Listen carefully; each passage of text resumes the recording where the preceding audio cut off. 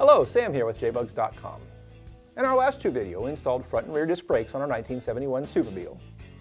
And since we did, we need to install a large bore master cylinder. This is a must as the pistons on the calipers are much larger than the bores on the wheel cylinders, so they require more fluid in order to operate effectively. To start, we chock the back end of the car, jack the front end up, and set it on jack stands. We pull off the front left wheel so we can better show the process, and it does make the access easier, but isn't totally necessary. The two brake light switch harnesses are unplugged, and the front and rear brake lines are unthreaded from the master cylinder. The two reservoir feed hoses, in our case some oddly retrofitted pieces, are removed from the inlets. And since our brake fluid reservoir is empty, we don't need to worry about capping off the hoses. Make sure that you have some rags and a drain pan handy otherwise. Inside the car, the two bolts at the left and right of the master cylinder boot on the firewall are unthreaded.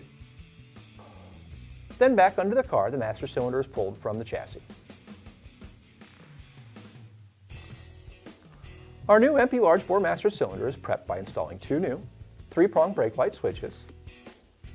Then, with the help of an assistant inside to guide the brake pedal pushrod into the boot and master cylinder, the master cylinder is slid back into place at the chassis. The two bolts inside the car can be tightened to secure the master cylinder in place. And underneath, the two feed hoses can be reconnected to the ports on the master cylinder. The front and rear brake lines can be threaded into place, and the two brake light switches are reconnected. Either harness can plug into either switch.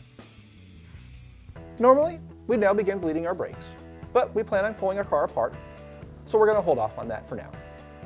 You can go back to some of our other videos where we cover bleeding the brakes if you're unsure of how that process goes.